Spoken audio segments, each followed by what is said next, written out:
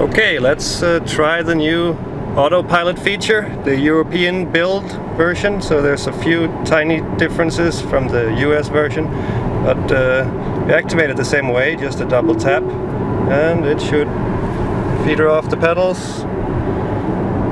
It's a little bit twisty country lane here, and it's wet, and there's leaves on the road, so we'll see how it handles it. This one was no problem. There's a little bit of a sharper bend coming up ahead here. It's fighting it a little bit. It's a sharp turn, so I'm keeping prepared. I see. Yeah, it's doing it. No worries. That's another sharp turn here. Oh, we're good. We're good. Yep, it handled that beautifully.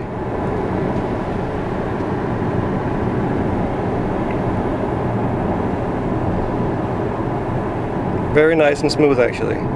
Surprising. Now it says to hold the steering wheel, so I'm just gonna put, slight pressure, that was too much. So we reactivate it. Like that. But normally you just need to put a little bit of pressure on it so it recognizes that you haven't fallen asleep or anything like that. Nice new graphical interface. Oh, now we see it's lost one of the lines here. It still seems to get enough information and gets it back sporadically. As you can tell, the roads are wet and we get a little sunlight, sun glare, so that might be why it's hard for it to read the lines properly. But it doesn't seem to be a problem.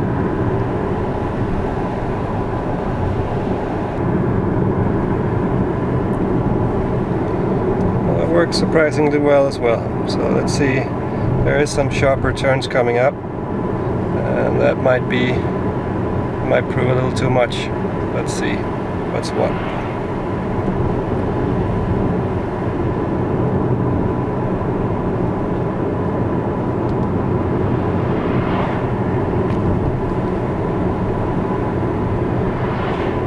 Oh, handles the oncoming traffic well. Saw another clip on YouTube where a car swerved into the opposite lane. I haven't detected any tendencies like that at all. It just tracks through. Feel no inclinations to turn on the other side of the road. So I don't know what happened there, but I think that might have been a one-off. Tells me to hold the wheel again. Now it's got the guardrail in sensor range, and let's see. I think we're nearing the sharper turns now. Yeah, there we go. I'm not going to slow down. You normally would do that. I'm just going to, water putt. Holding the steering wheel gently and just seeing how it handles this. Ooh, scary, scary, scary. Oy. Correcting. Still okay. Still okay. And yeah. I was pushing it, I think, but it made it. I think we found close to the limits of the Autopilot system. So on a twisty back road like this, going a little too fast into the corner, it'll be a little overwhelmed. It still makes it. It didn't disengage or say take over immediately or anything like that, but it felt like it was stumbling a little bit. But still, a very impressive system, and like Elon says, this is not intended for this kind of road anyway, but if you choose to use it, it works just fine.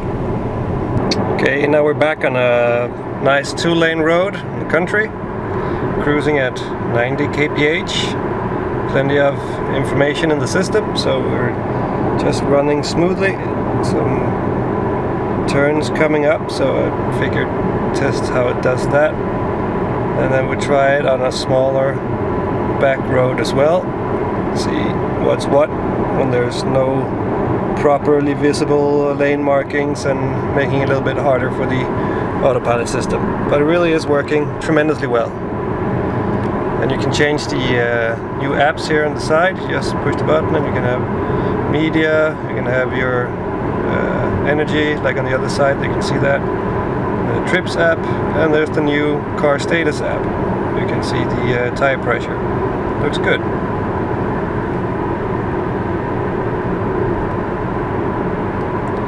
I think I want the Trips back.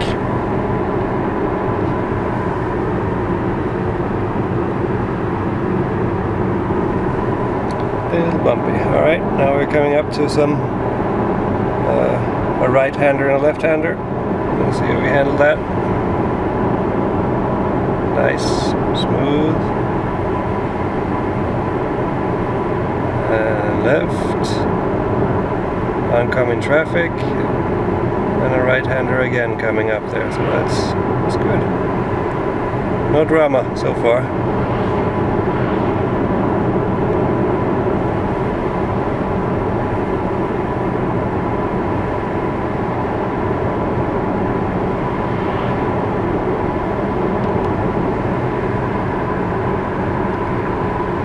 Keeps the sensor on the guardrail, nice and centered on the road.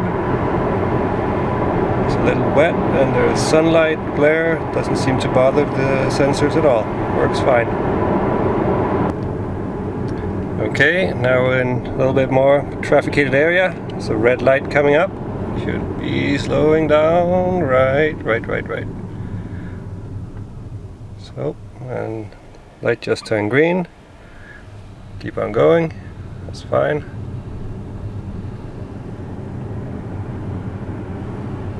Little too close to the edge there. Okay, now it's adjusted. That's good. And now we're coming up to a roundabout, so I'll have to take over manually again. So now we're up cruising at on the freeway. Nice 2-lane freeway behind some trucks, so we can see that the Autopilot has, the cruise control radar has picked up the truck and keeps us at a nice distance. There's a car passing us in the blind spot just now. Should be detected. There we go. And we'll see how it works with the auto steer. Or parallel. No, not parallel. Oh, there we go. Yeah. Switched lanes. Accelerates up to my preset speed of 120 kph. So we should just cruise by these 3 trucks and then make a lane change back into my own lane again.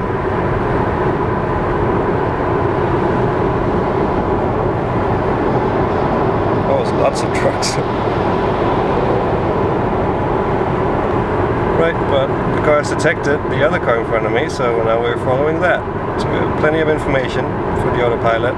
No worries, no need for any hands or feet or anything on controls. Doesn't even prompt me to keep my hands on the wheel, so I could probably go for a long time on a freeway like this without having to touch the steering wheel at all.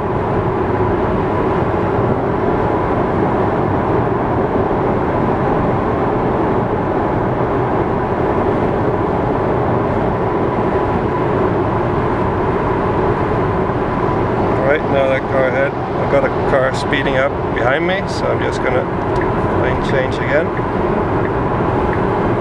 Like that. Disengage, stock. Car passing me like a motherfucker.